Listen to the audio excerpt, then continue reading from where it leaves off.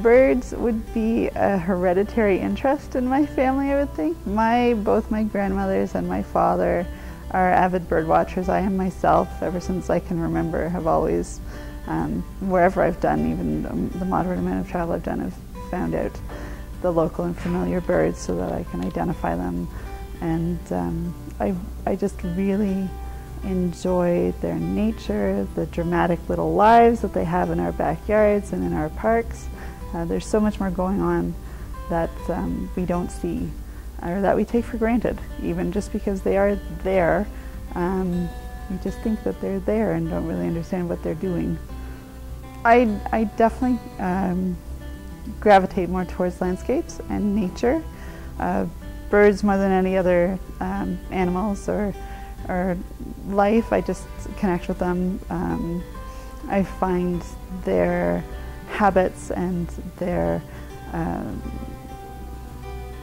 ways of living mirror some of my own stories, my own life stories. So I look for that familiar concept between me and them.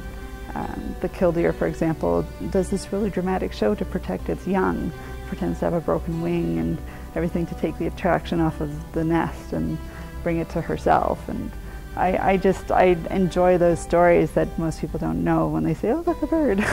But why is it being a bird? I go out sketching. I don't go out with my canvases, but I do take my sketchbook and I do sketch on my iPad too. But all of the birds here are local residents of the Arboretum and our backyards as well, especially the hummingbirds in the summer. If you do put out food for them, they will visit. But you'll see all of them in our neighborhood around Aurora, Town Park. Everyone's backyard is the Arboretum. They're everywhere, and it's just nice to give them a little bit of notice. I'd really like it when people, when they come to see the birds that are at the Aurora Public Library, if they connect with them in ways that we connect with the birds outside when the seasons change. So spring is coming. We know that the birds are returning to our neighborhood. We are starting to hear robins sing. My personal favorite is the trumpeter swan. They sound like great big kazoos flying overhead, really big musical kazoos. They're hard to miss, and I know when I hear them that warm weather is on the way because they don't stick around if it's cold.